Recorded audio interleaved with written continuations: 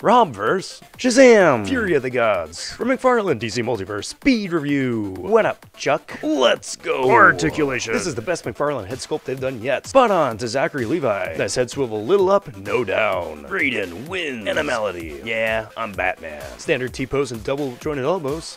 Tilts all the way back, no crunch forward. Average side kick, and kicks to super muscle pads. I don't need a SHAZAM family, I've got new friends. Accessories. He comes with 2 brawler fists, 2 Kamehameha hands, or John Cena hands, I guess, and 2 lightning effects. Bring me Thanos. This standard release SHAZAM figure blows a lot of the Marvel MCU figures out of the water. Amazing likeness, great articulation, extra accessories, and a stand. Sign me up. 9 out of 10.